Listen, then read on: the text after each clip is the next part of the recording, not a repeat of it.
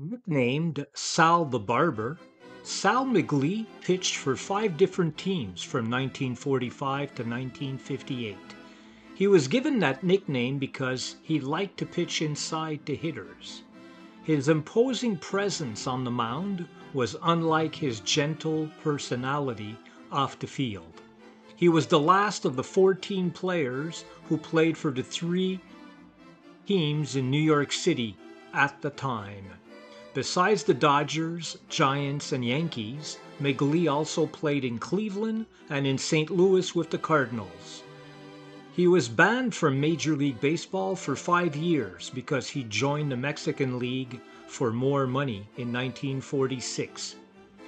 He did not become a full-time pitcher in the big leagues until age 33.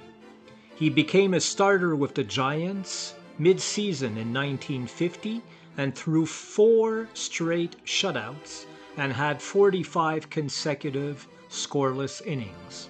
He led the National League in wins in 1951 with 23, helping his team reach the World Series.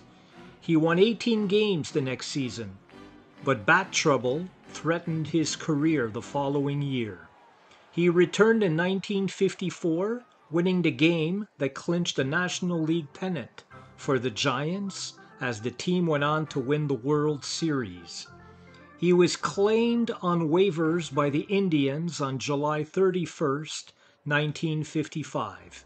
He was seldom used by them, and he joined the Dodgers in May of 1956, finishing second in Most Valuable Player and Cy Young Award voting.